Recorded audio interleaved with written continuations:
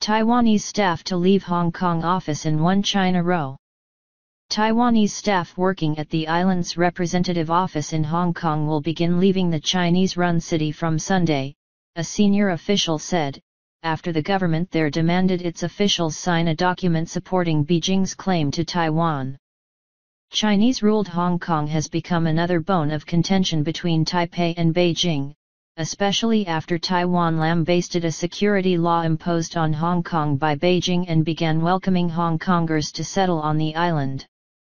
Lin Fei-fan, Deputy Secretary General of Taiwan's ruling Democratic Progressive Party, said only local staff would remain at the office.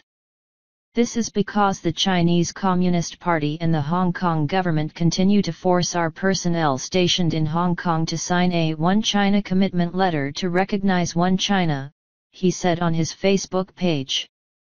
As a political prerequisite for the visa renewal, we will of course not accept it. China sees democratically ruled Taiwan as part of One China and has never renounced the use of force to bring the island under its control.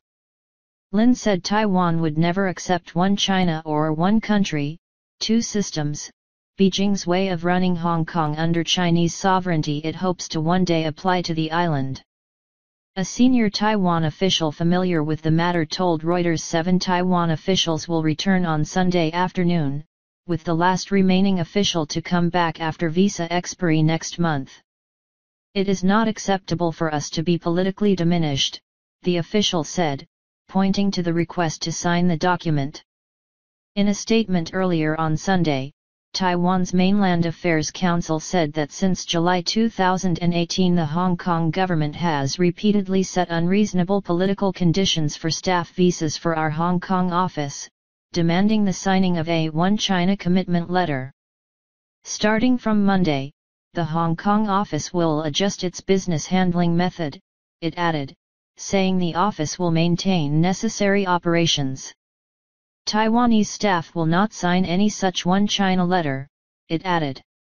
Last month, Hong Kong suspended operations at its Taiwan representative office, blaming Taipei's gross interference in internal affairs, including with its offer to assist violent protesters, accusations Taiwan rejected. Macau's government followed suit on Wednesday.